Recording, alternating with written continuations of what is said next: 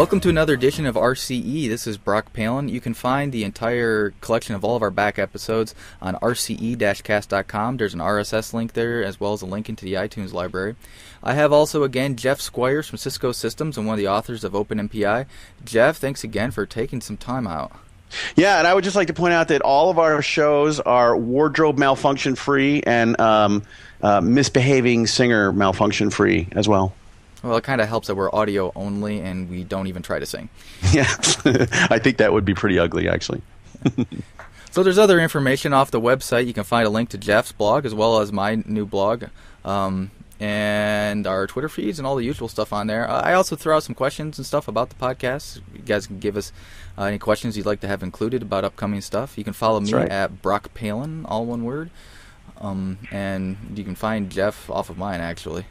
Yeah, there you go. Good enough. Feedback is always appreciated, and we always take suggestions for new topics for podcasts and things like that. And by the way, Brock, you got to say the name of your blog because it is just kind of funny. Oh, FAST, Failure as a Service? Failure as a Service. Yeah, I got a hat tip to Matthew Britt, who came up with that one and was nice enough to actually let me use that name. He's a great guy I work with here at U of M, and that name was just like, wow, can I use that? All right, well, let's go ahead and get on with today. Brock, who do we have today? Who we have today are, we have two people. They're both at Argonne, at the Mathematics and Computer Science Division. We have Rob Latham and Rajeev Thakur. We'll give them an opportunity to introduce themselves, but they're here talking about Romio. So, Rob, why don't you go ahead and give us a little rundown? Hi, I'm Rob Latham. I've been at Argonne for 10 years. I work on the Romio library and some other I/O libraries, and often work with applications to help them use this stuff effectively. I'm Rajeev Thakur. I'm a senior computer scientist at Argonne. I've been here almost 17 years now, and I work on MPI, MPICH, Parallel I/O, and so forth. I was the original author of Romio, which is what we're going to talk about today. Yeah, so this stuff is obviously near and dear to my heart. I know these guys. Rajeev, I see all the time at the MPI Forum meetings, and as of this recording, at least, we'll see each other in about a month at the next Forum meeting in Chicago. Yeah, if I could interject a little something here. This topic, MPI-IO and Romio, this is something that a lot of users don't know exists, and if you're a user or you're a writer of MPI applications, this is something to be aware that it is actually possible to do parallel I/O, and it can make your life a lot simpler. So actually, let's roll right into this. Can one of you give us a rundown of what was the motivation behind MPI-IO and what is it? So MPI-IO is an interface for parallel file I/O from a parallel program, from MPI programs. And the motivation behind it was similar to the motivation behind MPI in the first place. So there wasn't before MPI-IO, there wasn't a single portable way of doing parallel I/O from a program. And MPI-1 had just been released, and so it made sense to think about whether something like that could be done for I/O. And Mark Sneer from IBM Research at that time first came up with this idea, I think, in '94, to explore the use of MPI-like interface for I/O. So I do have to ask, where did the name Romio come from? Yeah, many people asked me about it, and so that came much later because I was implementing MPI-IO, and before I had to release it, it needed a name as such, and I couldn't come up with a good name. So the MIO came from MPI-IO, and R potentially from my name, and O was needed to complete a word in some way. So it doesn't mean anything, but it has MIO for that looks like MPI-IO. Gotcha. So we kind of avoided the question until now, but what is Romio? So Romio is an implementation of the MPI-IO interface. That MPI-IO is now an official part of MPI, and now means since '97, so it's a good 15 years. So it's an implementation of that one chapter, and it's a portable implementation. It works on many file systems, and it works with many different MPI implementations, and it's actually included as part of many MPI implementations. So users don't see it separately as such anymore. And because of its liberal licensing and popularity, it is common to use them as weak synonyms. MPI-IO and Romio often get used interchangeably, but it is one is a standard and one is an implementation. So before MPI-IO was defined or Romio existed, did people even do parallel I/O? Yes, parallel I/O was in its early stages in those days, but it was used, and there were a few parallel file systems. There was one from Intel, there was one from IBM, the IBM Vesta, and they all had their own interfaces. They were POSIX-like interfaces, but they had their own extensions. There were also some higher-level libraries like the Passion library that I worked on as a graduate student. So there were different ways of doing I/O. There was no one standard way of doing it. So actually, before we go too far into this, what does MPI-IO give you as a user in terms of benefit? It gives you a portable interface that is like MPI. So if you're in an MPI program, it's quite natural to use it. And it allows you to express your I/O in the form of collective operations, in the form of non-contiguous operations expressed using MPI data types and so forth. And it provides well-defined and clean semantics for what it means when multiple processes are writing to the same file. And so forth. So you get the semantics, you get the features that you need for writing, for accessing files in parallel, and potentially you can get the performance from an implementation of MPI-IO. So what is the difference? Why can't I, as I'm a sharp application developer guy. I've been doing MPI codes for years. Why can't I roll my own parallel I/O? What's in it for me to use the one that's built into MPI? So there have been a lot of application people who have, especially recently in the last 5 years it seems, who have done just that, tried to do these optimizations by themselves and use their own way of doing parallel I/O. And sometimes it can work well, but often there are certain file system characteristics, let's say, that need to be dealt with. And one of the benefits of Romio is this file system abstraction layer, and so we can put in an optimization that's specific for GPFS, specific for Panasys, specific for Lustre, and those details can be hidden from the application user. And then when the application person does his I/O on machine A or machine B or machine C, he doesn't have to worry about retargeting and reinventing those optimizations. And some of the optimizations can be hard to implement. So a library writer might want to do it once, but for an application person, it's probably a lot of work to redo all of that in his application. Can you give us an example of one of these optimizations? I think the most desired optimization right now is this idea of aggregation. And we have these processes that scale to hundreds of thousands of MPI processes now, and people find pretty quickly that if you do I/O from all 100,000 processes, you'll swamp the I/O system and just get really bad performance. So instead, you pick a subset of these processors and use them to do I/O on behalf of everybody else. It does a couple things for you, but for the sake of making a more friendly request workload to the file system, that's really the biggest benefit. Now, you can do this as an application person, but sometimes there are some machine-specific topologies that you can take an even more advantage of. So that's something, for example, on BlueJean that's done on behalf of the user. And if you were to implement it yourself, you may end up putting all of your processes on one or two network links versus being more evenly distributed across the system. So when I was reading up on this, I ran across something called hints. Is that specific to MPI-IO or is that specific to Romio? That is a tuning feature defined in the MPI standard. A lot of these interfaces have some way of hinting, even if you open a file in POSIX, you pass in flags saying what you're going to do with it. I'm going to read the file, read only or write only or read and write. And this is something similar where you can provide some indication of your intention to the MPI-IO library.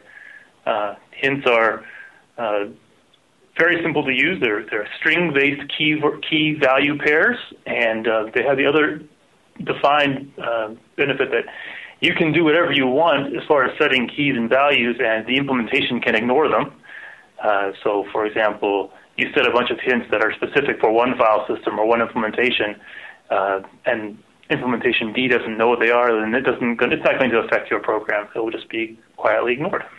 So an example of a hint would be how many disks you want to stripe your file across, or the size of the striping unit, and so forth.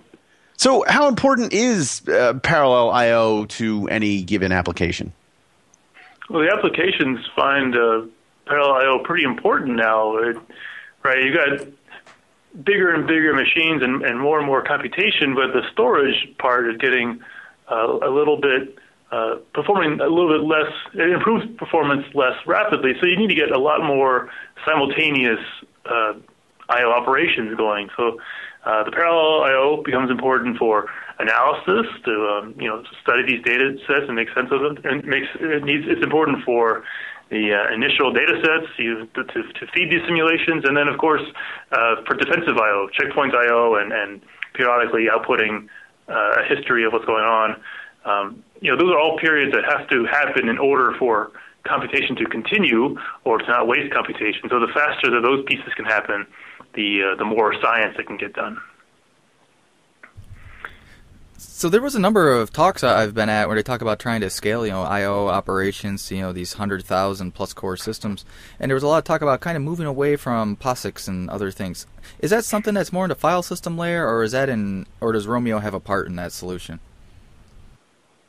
Well, I think Romio could be a part of that solution. Of course, in computer science, we just put more and more abstraction layers. So deep underneath MPI-IO is a parallel file system with POSIX I/O calls. But Rajeev mentioned this file system abstraction layer inside Romio, and so you could very well put something in there that didn't do POSIX, but instead spoke in terms of objects or scientific databases or whatever else was appropriate. And even though these drivers have since kind of gotten a little bit rusty, we do have drivers in Romio for things like grid FTP and some experimental drivers for logistical networks and things that aren't really file systems but have benefited from being being underneath an MPI-IO interface. So do I have to do anything as an admin to be able to support this, or do I just have to provide a file system? Well, the file system does have a bearing on how much parallel I/O performance can be provided. Certainly, being able to support simultaneous connections without data corruption or loss of performance would be great. And if the file system has some super crazy optimizations for non-contiguous I/O or concurrent I/O, that would be beneficial too. And we've done this in Romio for different file systems like PVFS or some of the more ideal distributions for Lustre, and even found ways to work around NFS's consistency semantics. So for an administrator, the trickiest part is making sure that Romio is built with support for all these different file systems, and sometimes the MPI that comes with your distribution or vendor may not be, they need a little more tuning, but sometimes that's easy to fix with a little bit of cooperation from whoever provides you the cluster. So here's a weird case. Can you actually use Romio without a single namespace shared parallel file system? Probably not, because we expect to be able to directly read or write. But you could write a new device underneath, instead of one that talks to a file system, one that can deal with such a thing. So you're kind of implementing this shared file abstraction one layer below Romio. All right, so Brock actually threw out a bunch of buzzwords there. Let me try and disentangle one of them. He mentioned parallel file systems. Now, it's got the same buzzword parallel that MPI does. So is MPI-IO a one-to-one mapping for parallel file systems, or are they similar and complementary technologies, or what is their relation to each other? So parallel file systems provide just the basic read-write of contiguous data in parallel. So they support concurrent reads and writes to a single file, and they try to give high performance for that. They may have a few additional optimizations, but Romio is a has a lot more functionality than that. So parallel file systems don't have the notion of collective I/O. They don't know that it's multiple processes of an MPI program are part of one application, and they might need to access one big data set in parallel, maybe different parts of it, but they're actually accessing one three-dimensional array or so forth. So they don't have that level of knowledge, or they're not designed for that. So they can handle, they are similar to the POSIX API, maybe slightly more than that. But underneath, what they can do is they can stripe the file across multiple servers or IO nodes or disks, and so they can give you good IO bandwidth and performance for multiple clients accessing different parts of a file simultaneously. So how important are new hardware technologies, things like solid-state drives or caching front ends for file systems and such? So, go ahead, Rajeev. So all those are important in that they'll improve performance, and if the file system can do something to do a better job of managing those devices or tuning for those devices, and probably some things can be done at the MPI-IO layer also to do better with that. I don't think we're doing anything right now specifically for. No, we don't have anything planned, but we've kind of suggested that some of these features of MPI-IO that make optimizations like this possible. There's this idea of consistency semantics, which have these rules for when data is visible and accessible and permanent on disk. And these rules actually lend themselves really well to having, say, a burst buffer or some other solid-state device handy, holding these intermediate requests before writing out to the more permanent storage solution. So these are all details.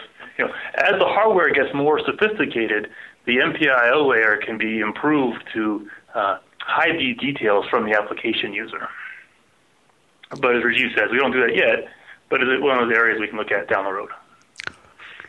Now, are file system vendors, like parallel file system vendors and even hardware storage vendors, are they being influenced by the MPI standard? Like, we've seen networks that are created that were, pretty much purpose-built for MPI communications. Is the same thing happening on the storage side, or is HPC mostly the recipient of innovation that happens over in storage? We don't see very much attention from the vendors, except as a secondary concern. When customers buy machines, they're buying CPU cycles and high-performance networking, and the storage is sometimes a secondary concern. And so the vendors rightly, prioritize those other. The vendors, if the customer is giving them money for X and Y, they're going to focus on X and Y. But we have had some good relationships with vendors like Cray and IBM to help get the best performance out of these file systems. It is, as you suggest in the second part of your question, and more of a it makes MPI-IO and Romio more reactive to parallel file systems than driving the development, I think. Yeah. And it could be that in some procurements there are some applications or benchmarks that are run that internally use MPI-IO through libraries or whatever, through HDF or NetCDF or whatever, and then they ultimately hit the file system. And so the vendors have to make sure they meet those, whatever the performance requirements might be. That's a very good point. The requirements are often specified in terms of application behavior, not specifically MPI-IO must do this, but more high-level applications must achieve these science-oriented benchmarks. Yeah. So we talked a lot about abstraction in there and performance, but then you also mentioned during the hints we might want to say how many hard drives to stripe over. What are some of the common hints and stuff should a user ask their administrator what our settings should be? For the most part in today's ecosystem, the hints are often meant for the library people or other specialists to use. The application person probably doesn't need to worry about hints at first. Probably the most important angle of optimization for the application person is to just keep on using collective routines, to use data types or high-level libraries to describe the I/O workload, and in these ways provide enough context for the libraries and the MPI-IO implementations to do the right thing. The hints are really useful for folks like me who come in and work with the application people and can help make these suggestions based on what's going on. But if the application person has done collective I/O with data types to the library, to the file system today, that's pretty much, or using a high-level I/O library like HDF5 or Parallel and CDF. Those are really the biggest things an application person can do to get good performance. And there are some hints that can be used to change some parameter settings within Romio, such as the buffering parameters, maybe the sizes of buffers used for collective I/O or other optimizations, and some other algorithmic parameters. So that's in addition to the I/O hardware or the striping and those kinds of things. And these are all advanced. These are for advanced users or library writers or those who want to tune their I/O performance. Okay, so for something like Lustre, where the default setting is one stripe or whatever the admin sets it to, is Romio going to kind of use a sane default, or is it just going to use what the file system's default is? Well, that's a good example of the Lustre driver in Romio. For a long time, there wasn't much smarts. There were not many Lustre-specific smarts inside of the Romio Lustre driver. It just did the most simple common interface to Lustre. But recently, there have been extensions added so that the Romio driver will request a larger stripe size, even if the default stripe size is quite small. And so these are things that the Romio driver does on behalf of the user without any intervention. Now, this naturally leads to the question, what file systems does Romio support? Well, Romio supports the big popular parallel file systems right now, GPFS, Lustre, PANFS, PVFS. As we mentioned earlier, supports some non-file systems like GridFTP, although that's getting a little bit long in the tooth these days. It also supports some very old file systems, which I don't even know are even up and running anymore, such as the old HP parallel file system and some legacy. NEC has a scalable file system. These are all options around there that have kind of gotten old in the days. But any parallel file system that folks will run into today, Romio will work with. Now, let me ask a derivative of that. You mentioned several parallel file systems in there, and earlier we were talking about how Romio uses a POSIX read and write interface as the lower layer. Do the parallel file systems offer different than POSIX semantics? Like when a parallel write is coming, do they have a specific API for that rather than just plain vanilla POSIX read and write? Well, a lot of file systems don't. It's not. For example, the more researchy oriented parallel PVFS project that was done between Argonne and Clemson did develop a set of not POSIX semantics and API calls, which were developed and implemented with MPI-IO access in mind. They're not at all tailored towards clients ever using them directly, but meant instead to map almost directly to the the Romio MPI-IO calls. And so in those cases, you can do things like it's not so much the scheduling of operations that's done. It's more being able to use some very rich descriptions of the I/O patterns. So Rajeev mentioned multidimensional arrays, which is quite common in scientific applications. And the POSIX interface for non-contiguous and strided I/O is okay, but it's kind of primitive in many respects. And sometimes file systems like PVFS have a much more robust way of describing these data types, allowing for much more concise representation and better performance in some cases.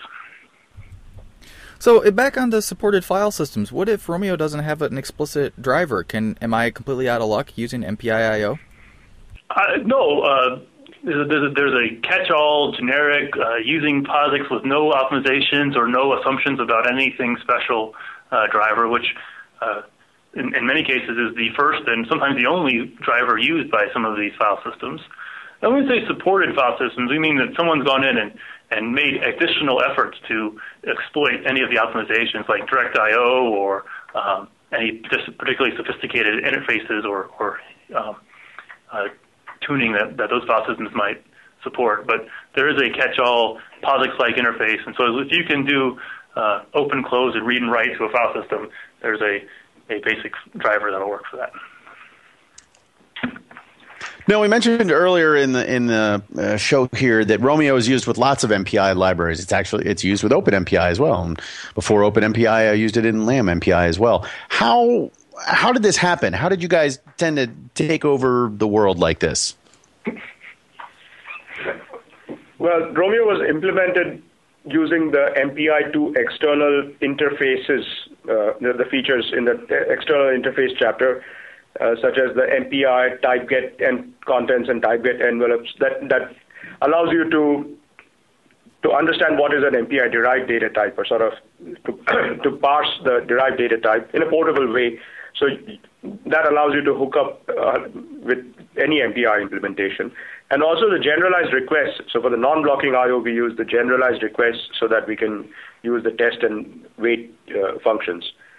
So these were added in MPI-2, and Romio was also being written at that time. So I took advantage of that and wrote it in a way that it can work with any MPI implementation. And there was no other MPI-IO implementation, and people didn't want to re-implement everything, so they just took Romio and added it.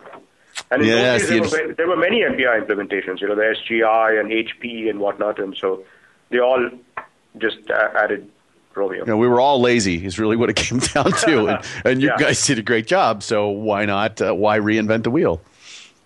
A derivative question, though. So this is obviously MPI-specific technology, but is there a core engine inside or something like that inside Romio that is useful in a different, potentially non-MPI context?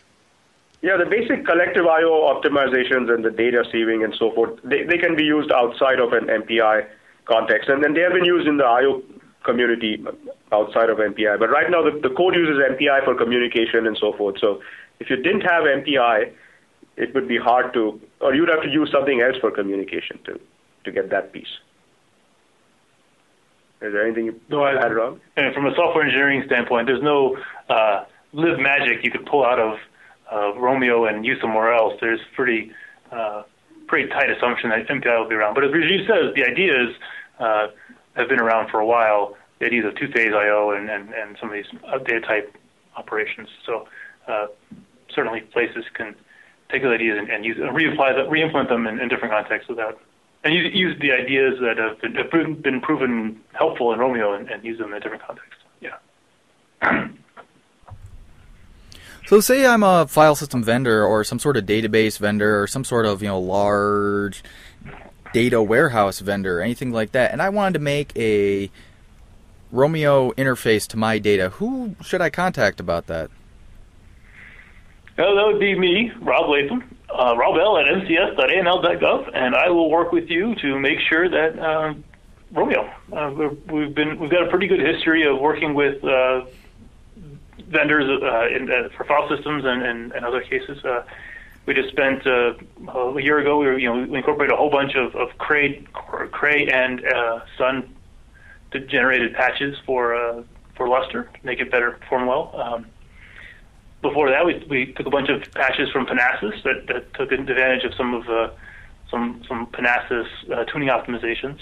So that's how it goes. I don't think we should talk about it much, but Romio is a fairly mature project at this point. We don't have the standard hasn't been changed in 15 years. The MPI-3 stuff's coming around, but the code is fairly stable at this point. So adding a new driver is the only kind of changes that happen in Romio these days. Is maybe an extra file system changes. Well, so that's a perfect lead-in for my next question. What's coming up in I/O and MPI-3? Is there anything new being discussed? You seem to imply that there is. So the main thing in MPI-3 is probably going to be the non-blocking collective I/O functions, which follow naturally from the non-blocking collective communication functions. And there have been discussions of some other features, but I don't think they're going to make it. So the main thing is, so as such, it's mostly stable, the interface, and most probably the non-blocking file I/O So instead of the split collective I/O functions, which were kind of it was not a real non-blocking collective I/O function, there will be a truly non-blocking collective file read-write type of functions. Yes, and the HDF guys are proposing some other things as well that we're giving them a very hard time about. We'll see if that makes it, but like you said, Rajeev, I don't have strong faith in those given the short deadline for MPI-3 as well either. Yeah. All right, so let me ask the flip side of that. What's coming in Romio? You said it's mature and whatnot. Do you guys anticipate on implementing all the new whatever comes in MPI-3, or what is the rate of change these days? Is it pretty slow? It's fairly slow, but of course we'll work with the HDF5 guys to the proposed changes, not the non-blocking collectives, any of the proposed shared file changes. We can work with the community to incorporate this stuff. The other big changes are some algorithmic changes, possibly as machines get even larger. On the scale of, say, Blue Gene, got to 160,000 MPI processes. We're starting to find algorithms inside Romio that are not as memory efficient as they could be. They allocate some data structures that scale with a number of processors. We can use things like these MPI-3 neighbor collectives to maybe come up with some more scalable algorithms. But we need to pay a little more attention to how we perform at the very largest scale. It's kind of amazing that Romio has progressed for 15 years without any more significant changes to the algorithms as it has had. But it's been a good run, and it needs a little more attention at the larger scales right now. So I'm a user. I want to start implementing MPI-IO. Should I look to Romio's documentation, or should I talk to my MPI vendor? The basic, well, maybe I should let Rajeev answer because he wrote the book, but you should look at the MPI spec or the MPI tutorial, the MPI tutorial material on how to use the MPI-IO functions, and that's all. You don't need to worry about. And as long as you have an MPI implementation, which is MPI-2 compliant, it'll just work for you. I think the best resource is the using MPI-2 book. We just call it the purple MPI book around here, and Rajeev is one of the co-authors of that book, and it's been a great resource for all the MPI-IO features, from the very simple to the very complex, and it lays it out in a pretty straightforward way, and it's a great place to get started on how to use change. However, maybe the other point to make is these days MPI-IO is more often a foundation layer. Most people use MPI-IO through another library like HDF5 or Palen and CDF or Audios or something else. So maybe depending on your needs, you may not even need to use MPI-IO directly at all, but there may be some better way to go about it.